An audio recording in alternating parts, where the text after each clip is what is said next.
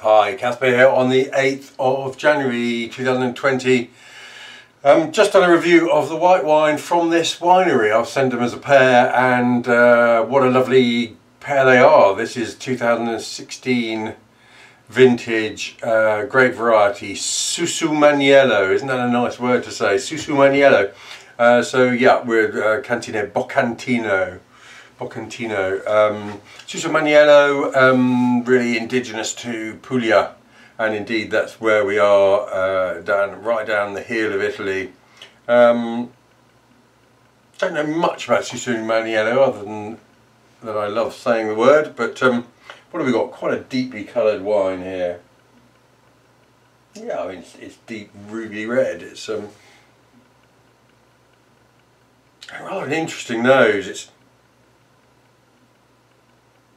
earthy notes, a hint of cocoa, red fruit in this sort of pastel-like format, sort of slightly has real earthiness to it, nuttiness. It smells fresh, and there's notes of bramble pastel, plum and pepper, perhaps some dried herb aromas. It's a nice thing to smell. It's got real presence, and a bit of complexity to it. It's something high toned in there, and a little bit of sort of almost pondweed aroma. It's most unusual. That's all I can describe it as, and it's certainly not unpleasant. In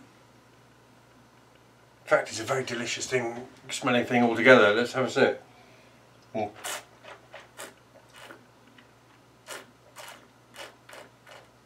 Well, you can always taste the southern sun in that.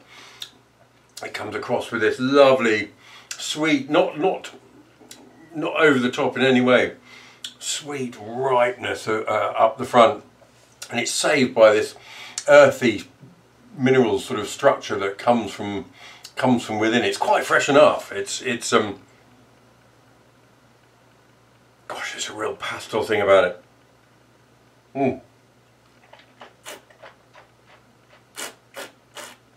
Really joyous dark fruit about it, and as I say, that tannin comes through and is slightly tacky but upright.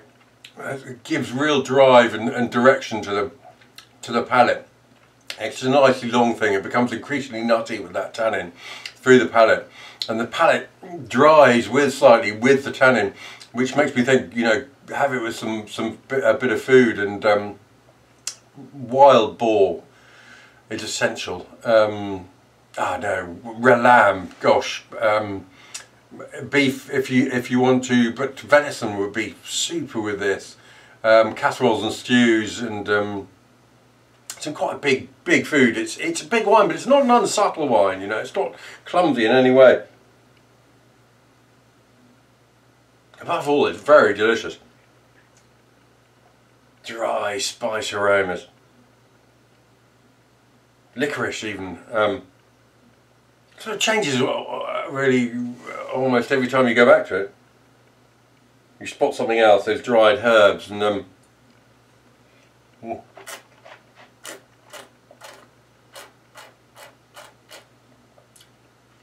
yeah, I mean, it's got that joyous ripeness to the palate, but it's not over the top. It's certainly not a shrinking violet, but nice acidity held within, nice juiciness within, which keeps everything in focus. It's a really interesting thing. Gosh, I'm liking Boccantino wines.